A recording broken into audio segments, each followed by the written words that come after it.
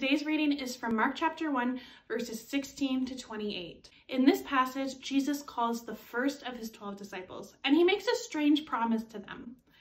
He promises to teach them how to fish for people. The first followers that Jesus called were fishermen, and he was telling them that he was going to give them a new purpose and a new plan for their life. He was going to teach them how to fish for people or how to share his truth with others and see them come to follow Jesus.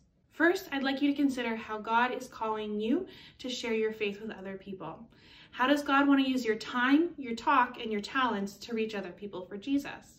My second question for you is, in verses 21 through 28, what stands out to you about Jesus?